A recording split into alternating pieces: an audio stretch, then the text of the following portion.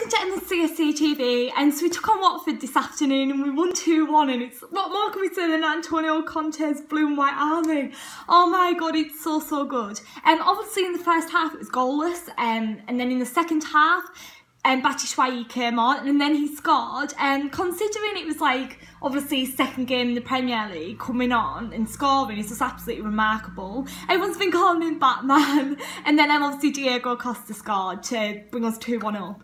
Now from that team today, that's the difference between this season and last season. Last season, if we went 1-0 down, we would struggle to score another goal and then like win the game. But this season, because we've got Conte, he's absolutely a remarkable manager. He's absolutely amazing, and he switched his team formation around because it wasn't working, and then we went on and won the game. And I personally looked at that game today and I thought, well, that's the clear difference between this season and last season. We're able to come back after conceding a goal and win the game, and it's just incredible really. And I don't think there's one Chelsea fan that's sad tonight about that result, because although we could have maybe scored more goals because there was a few chances, it doesn't matter. We've got 3 points and that's what we needed today. So yeah, I'm so happy. And we take on Burnley next Saturday at Stamford Bridge.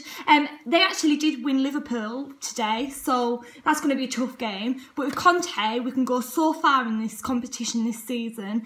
We're going to do brilliant in the Premier League and every competition. I've got such high hopes.